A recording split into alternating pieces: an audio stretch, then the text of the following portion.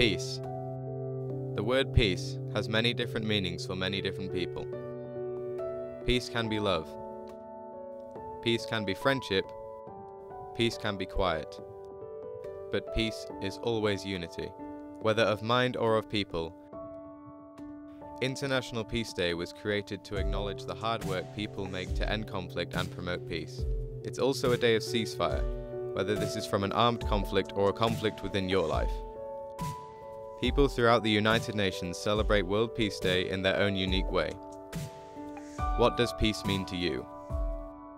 I think being at peace to me means when I feel more relaxed when I'm with all my friends, someone I can get along with, someone I can be strange with, when I'm comfortable. Well, for me, being at peace, you just can feel the silence around you, and being able to enjoy that, it's kind of what I like. Thing that you feel from inside. No matter what happens on the outside, if you have peace, then you should not be affected. And I think this peace can only come from God, because I'm a Christian.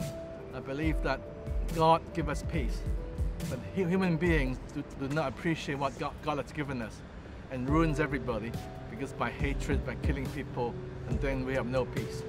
And in order to have peace, we have to ask God to restore our inner peace, so that we can spread love to everybody.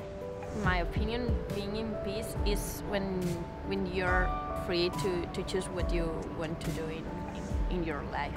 It usually means when I make people laugh, it's just the exchange of words and then the laughter that comes after. For me, being at peace has been escaping of my routine and coming to Leeds, because we are students and we arrived yesterday, and this is amazing. So we are free now to do whatever we want, and we are at peace. I think it's just about being comfortable really in yourself and with your life, and a lot kind of depends on who your kind of close circles are and who your family and your friends.